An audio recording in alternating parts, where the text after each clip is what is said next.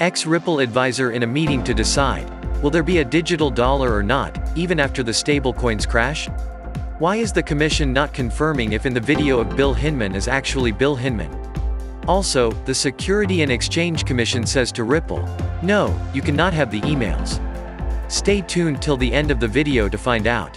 But first, we are giving away 25 XRP at the end of the month to one random subscriber to start on their XRP journey. All you need to do is to like the video, subscribe and comment your thoughts on XRP in the comment section. Welcome back XRP Army. Let's grow the XRP Lab community by pressing the like button and subscribing to this channel to stay updated at all times.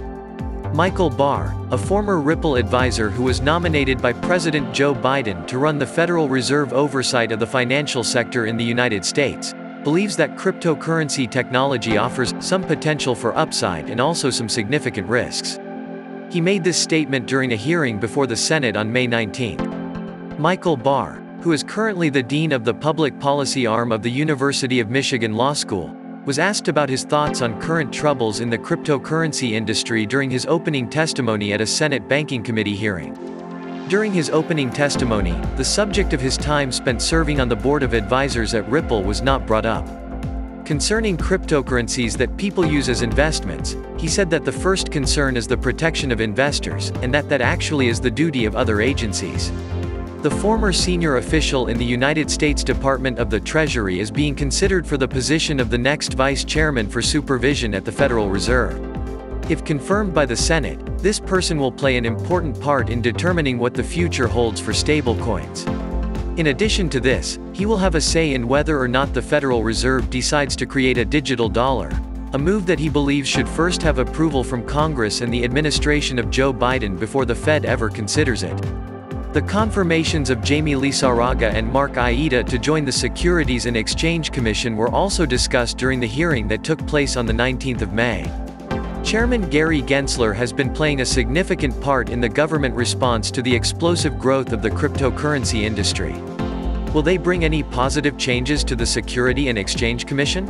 A Security and Exchange Commission lawyer named Aida, who has been delegated to work with the Republican staff of the committee, fielded a question regarding the agency's recent accounting guidance.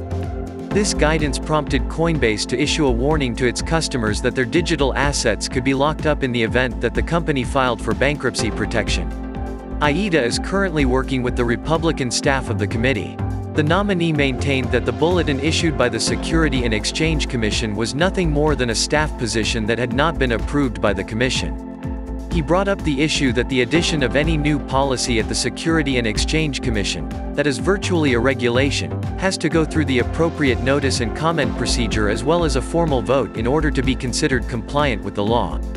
He said, "There has been a tremendous amount of concern raised. If confirmed, it is something that I will want to look much more into and have a discussion with the staff."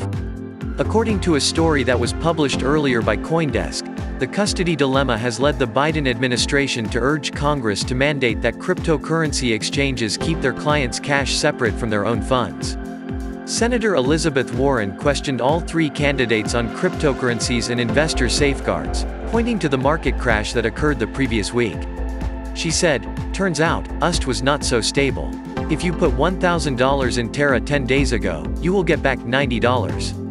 Even asset-backed stablecoins like Tether USDT briefly lost their peg," she said, before asking if stablecoins are providing auditing disclosures about their reserves.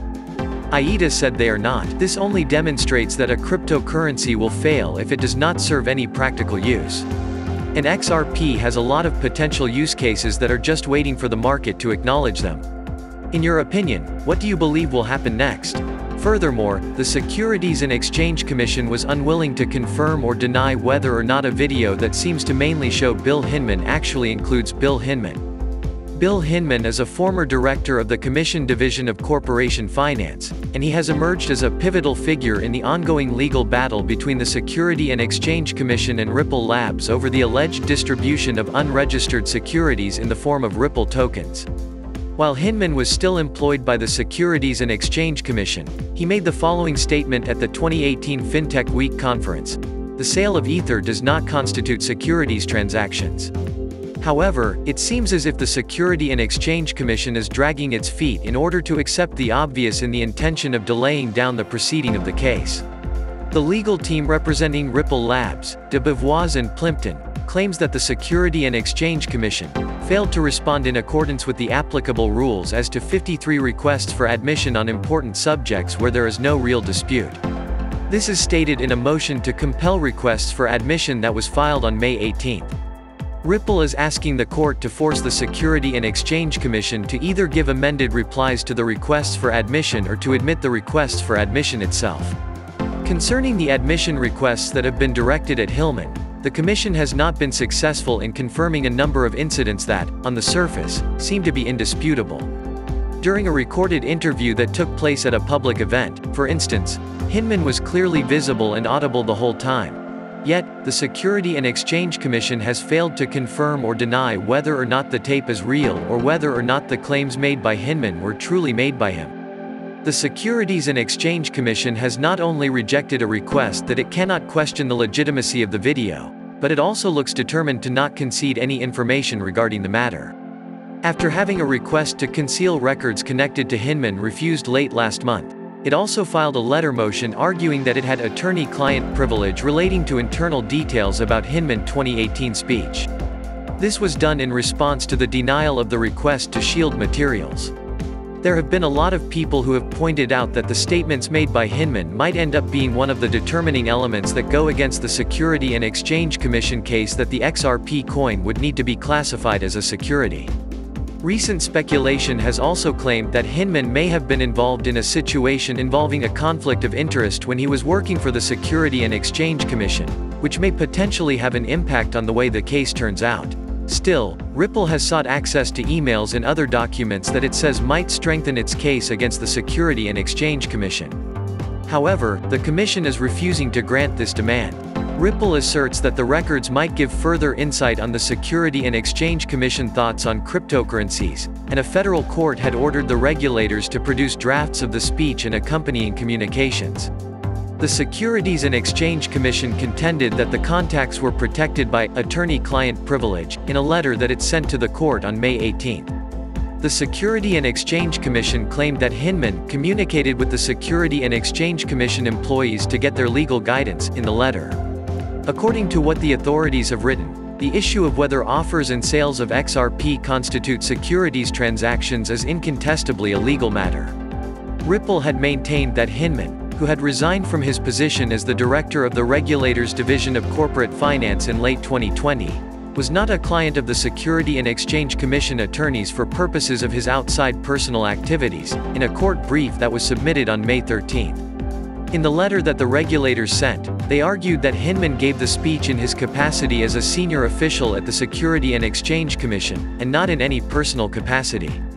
As the lawsuit moves into its next phase, it is anticipated that the legal struggle will continue far beyond the year 2023.